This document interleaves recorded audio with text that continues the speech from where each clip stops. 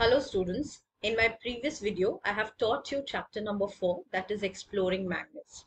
So in this video we will be solving the question answers of this same chapter, and while solving the question answers I'll also give you the necessary explanations in case if you missed something in my previous video. So let us start. So the first question is fill in the blanks. Number 1. Unlike poles of two magnets dash each other. What does the question say? Suppose we have two magnets. This is one magnet and this is another magnet. Okay. And I told you every magnet has two poles, North Pole and South Pole. So if you bring unlike poles together, that means South Pole and North Pole together, what will happen? They will show attraction. Okay, so the answer to the first question is unlike poles of two magnets attract each other. Okay, whereas like poles repel each other. Okay, in a similar way, if we take two magnets with a north pole, a magnet always has two poles. I'm repeating again, and this time I bring two like poles together. So when we bring two like poles towards each other, suppose south pole or north pole, then in that case the like poles will always show a force of repulsion, that is they will repel each other. Okay, number 2, the materials that are attracted towards a magnet are called magnetic materials. Remember, all the materials that are attracted toward magnets are called magnetic materials. Okay, the needle of a magnetic compass rests along the north-south direction. This also we have done in our lecture. Suppose if you hang a piece of magnet with the help of a thread tied exactly in the middle of the magnet and just give it a spin or a force so that it rotates.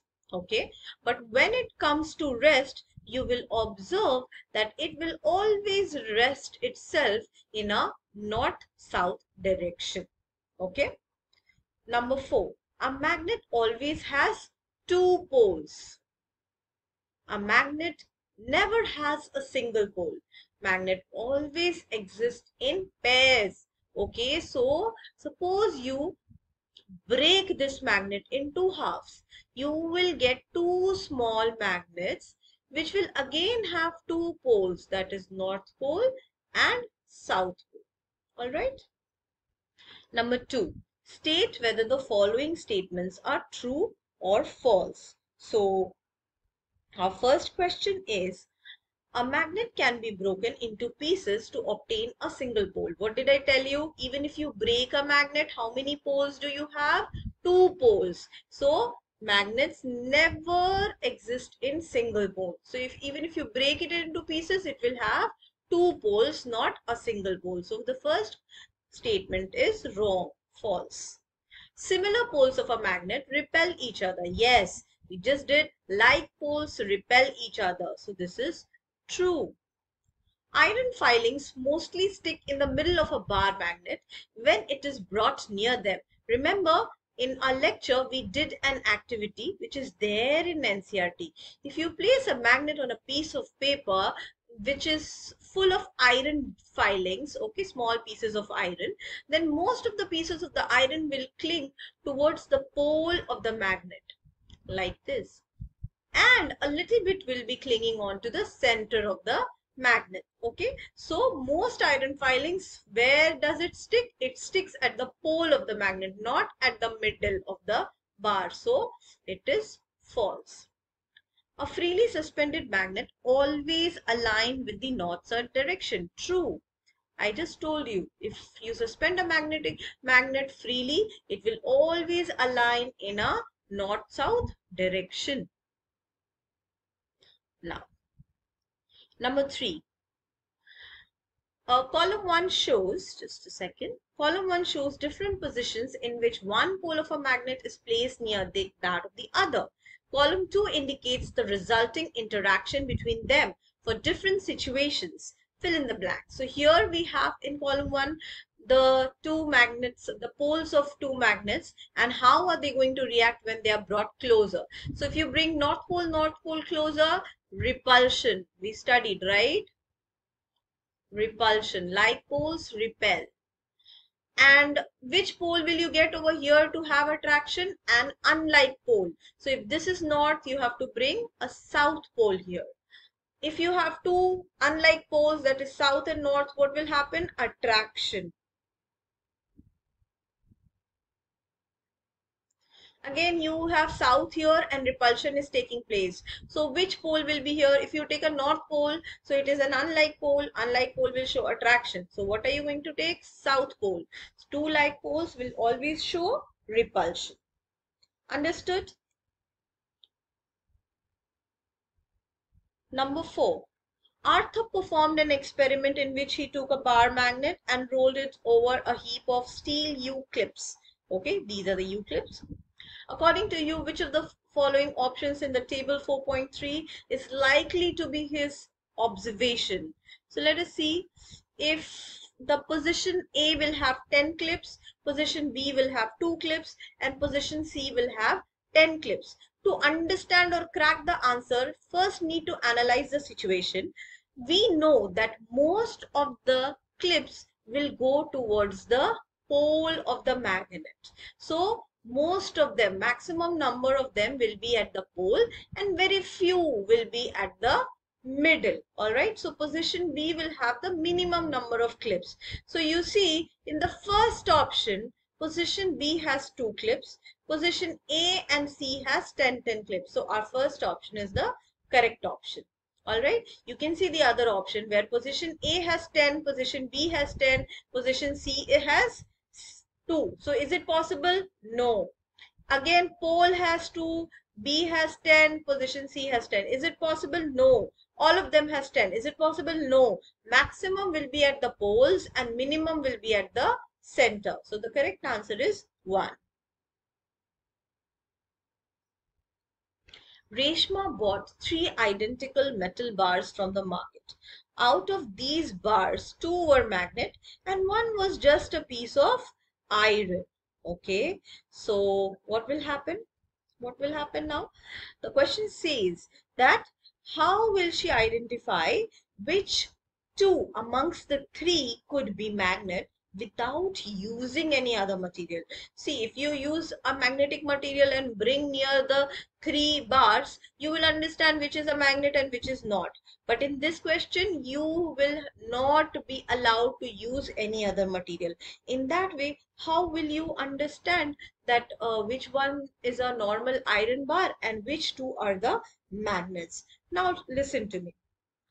When Reshma will bring one metal bar close to the 2 bars one by one, what will happen? What will happen? If it repels either of the 2, then it is a magnet. And if it attracts, then it is an iron. Okay, see, I'll explain this to you once again. Suppose you have 3 bars, bar A, bar B and bar C. Among these 3 bars, 2 are magnets. Okay, so what am I going to do? I don't know which one is magnet. Suppose I take C and I bring it near A. So when I bring C near A, what will I find? Suppose I bring C near A. It is showing attraction. If it is showing attraction, it means this can be a magnet or iron, right? Because if this is north pole and this is a magnet and this is the south pole of a magnet, it will attract. Okay, or if it is just a piece of iron, then also it will get attracted, irrespective. Iron doesn't have any poles, so iron will get attracted because iron is a magnetic material. So how will you understand now? You do one thing. What will you do? You flip the side now. Now this is south pole and this is north pole. Now what you see? You're seeing that it is still getting attracted. So you know that had it been a magnet, north pole repels each other, right? If it will be a magnet, north pole will repel each other. but now still it is getting attracted. That means this is not a magnet. It is a magnetic material. That is, it is iron. Alright, so that is how we will identify whether it is iron or a magnetic material. Remember, if it shows repulsion, a magnet can show both attraction or repulsion when you bring it towards the another magnet. But an iron bar will always get attracted to another magnet. That is how you're going to identify whether it is iron or a magnetic bar. All right. If you want a written explanation of this answer, I will mention it in the comment section and I will pin it also so that you can check the answer from there. Okay. I'm trying to make a solution sheet also. So as soon as I do that, I will put it in the description box so that you can, if you just click it, you will be taken to the Google Drive and you can download the PDF of the solutions from there. All right.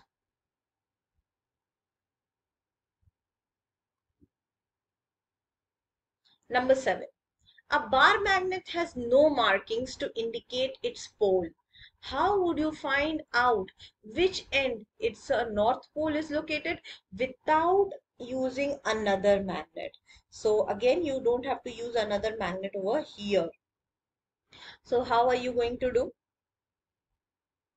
Suspend up the magnet freely, first of all. Okay, when you suspend it freely, what will happen? It will align itself in the north south direction, and how the end pointing towards the north direction will be the north pole, and the end pointing the south direction will be the south pole. So now you can easily mark the north pole. Okay. Number 8. If the Earth is itself a magnet, can you guess the poles of the Earth's magnet by looking at the direction of the magnetic compass? Yes, absolutely we can find. How? The end of the compass needle that points towards the north direction is the north seeking pole, which means geographic north pole of the Earth is the magnetic south pole, and the geographic south pole of the Earth is the magnetic north pole. Understood? Okay. Number 9. While a mechanic was repairing a gadget using a screwdriver, the steel screws kept falling down. Suggest a way to solve the problem of the mechanic on the basis of what you have learned in the chapter. So now you have learned the chapter, you have to apply yourself. See, the mechanic can magnetize the screwdriver because the screwdrivers are keep on falling. So what are you going to do? You will magnetize the screwdriver. How? By stroking it several times with a magnet. We did an experiment where we converted a piece of iron bar into a magnet, right? We magnetized it, remember, if you see in our lecture. Similarly, in this one, the mechanic can magnetize the screwdriver by stroking it several times with a magnet. This will make the screwdriver attract the steel screws, preventing them from falling. Okay. Now coming to number 10. Two ring magnets X and Y are arranged as shown in this figure. 4.16. It is observed that the magnet X does not move further down. What could be the possible reason why it is not coming down? Okay. Suggest a way to bring the magnet X in contact with magnet Y without pushing any of the magnets. How can you do? See, why it is not coming down? The possible reason is that like poles are facing each other, causing them to repel, and that is why it is not coming down. So what you need to do, if you want to bring magnet X closer to magnet Y, you flip the magnet Y. When you flip it, then the unlike poles will be facing each other, and we know that unlike poles attract each other, so they will be attracted to each other. Okay. Now coming to question number 11.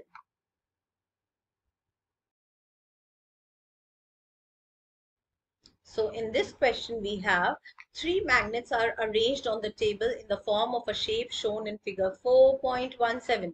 If you can see it clearly, wait, just give me a moment.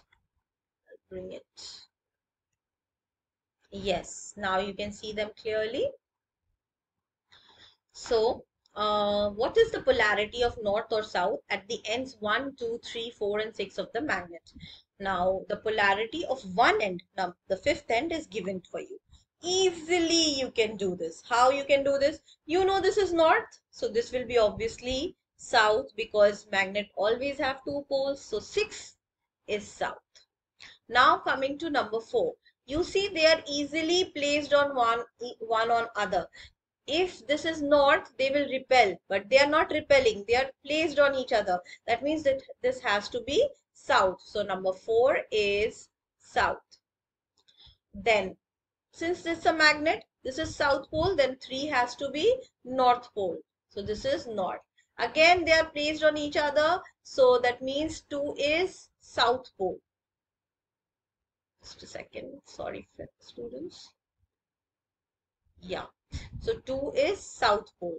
Again we have 1 which is the other end of this south pole, so this one is north pole. So what do we get the answer as? 1 is south, sorry, 1 is north, 2 is south, 3 is north, 4 is south, and 6 is south.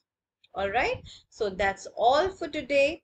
In case if you have any query, any difficulty in understanding any of the answers, please mention it in the comment section.